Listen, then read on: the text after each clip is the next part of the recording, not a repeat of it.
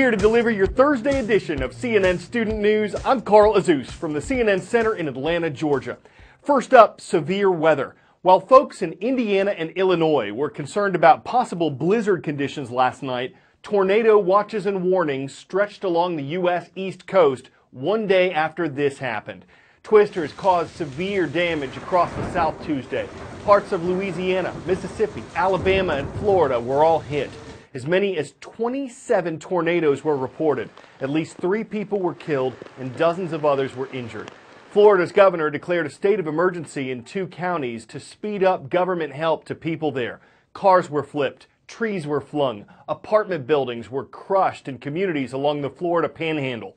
Jennifer Gray looks at what's done in the days immediately following a disaster.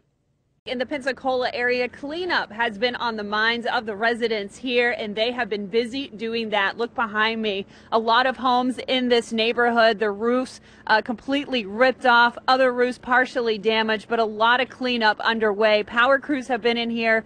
People have been removing limbs, fences, everything that has gotten in the way that was thrown about by this tornado. And then look behind me, you can see the damage widespread in this one particular neighborhood. A lot of roofs looking like this. People busy today putting tarps over their houses as well, trying to rebuild what is left from this devastating tornado. This morning, when we saw the first signs of daylight, it was pure devastation for certain areas in this community, and they have a long way to go before the cleanup is finished. Technically, a tornado is just a violent rotating column of air coming out of the bottom of a thunderstorm. But it takes a lot to get that violently rotating column to come out. All you need for a tornado really to form, though, are thunderstorms and a jet stream. That jet stream's aloft, it makes the energy. If you have moisture at the surface, dry air, cold air, pushing that moisture up, you can get a tornado to form in any state. Those days where all the ingredients combine, you get the humidity, you get the dry air, you get the jet stream, you get upper energy in the jet stream, you get winds turning as you go aloft. Those are the ingredients that cause a big tornado day. The greatest threat of a tornado is being hit by something that the tornado is moving. If you're outside or if you're not protected inside, if you get hit by a 140-mile-per-hour 2x4, you're going to be killed. So you need to be inside on the lowest level, somewhere in the middle of the home, away from windows. When you hear the word warning and you hear your county, that's when you need to take cover. When you hear the word watch, that means something might happen today. Let's have a plan. When you hear the word warning, it's too late to make a plan. You need to already have the plan. Warning's the long word. It's the bad one.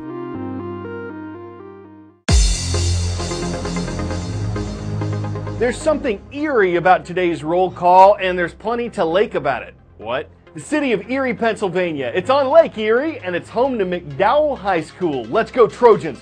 On the West Coast, Siuslaw Middle School is in Florence, Oregon, and it's where the Vikings are standing guard.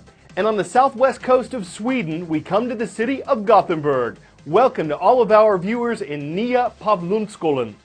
Results are in from the latest event on the U.S. election calendar. The state of Nevada held its Republican presidential caucuses on Tuesday. The winner, businessman Donald Trump.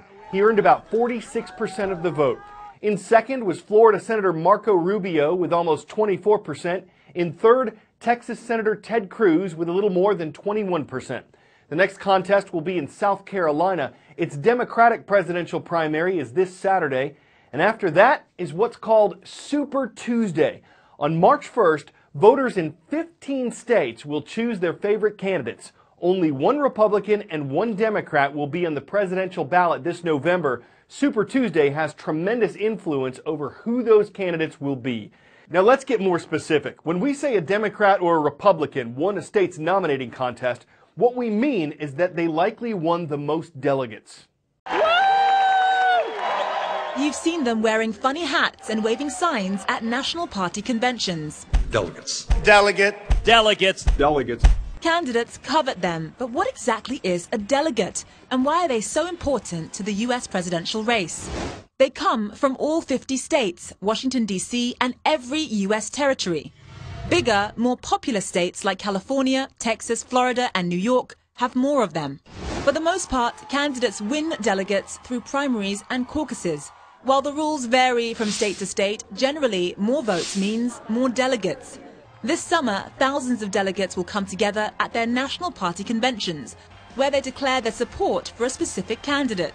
Ohio, Madam Secretary, cast all 188 votes for the president and the next president of the United States, Barack Obama.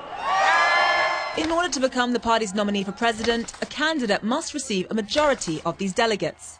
For Republicans, 1,237 is the magic number.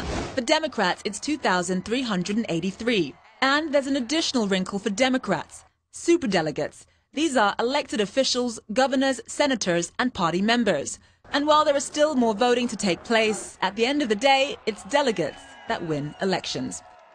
The field of Republican and Democratic hopefuls has narrowed a lot since last summer. There are currently 5 Republicans still in the race. There were 17 in August. There are 2 Democrats still in. There were 6 to begin with. So while we watch the remaining candidates battle it out for delegates and ultimately the nomination, what happens to all the folks who don't get their name on the November ballot? My friends, there have been a lot of candidates in the 2016 presidential primaries, and as with any election, all but one will end up a loser. But don't feel bad for those people dropping out of the race. No, they may have already won both politically and financially just for being in the mix. The national exposure and loyal following from people like you often translate into mega money. Take my good friend Mike Huckabee. He is the prime example. He had the good fortune of not losing once, but twice, and he turned it into book deals, a radio program, and even a talk show on Fox News. There are not just financial benefits to losing, there are also political benefits. Getting knocked out of the primary can help you win the nomination the next time around. John McCain, Mitt Romney. Or it can help you land a major political appointment.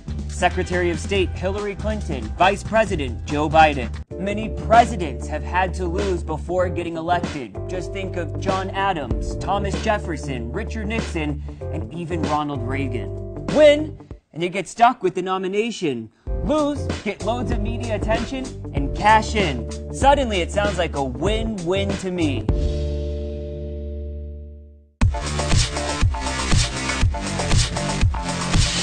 You can tell a lot about people by their hair, and I don't just mean an awesome sense of style.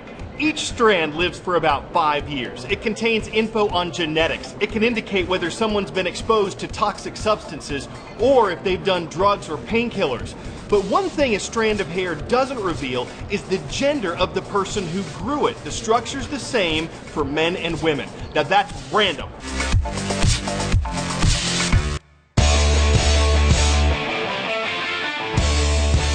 Before we go, let's take a walk. Maybe this robot doesn't have quite the same swagger or the same stride of a homecoming king, but it's got some of the same moves. Opening doors, check. Walking to school in the snow, check. Keeping its balance, sure. Granted, it kind of walks like a toddler with a stomachache. It consumes a lot of power, and its price tag is estimated to be over $1 million. But on the plus side, it stays focused even when there are challenges. And in this latest video from an American robotics company, it clearly shows the steps technology has taken. Still, if this thing were to meet a homecoming king on the dance floor, our money's on the human. Oh, of course the machine can do the robot. It can probably pop and lock. It's great at the electric slide. It has a few loco motions, and it's mastered the bot scoot and boogie.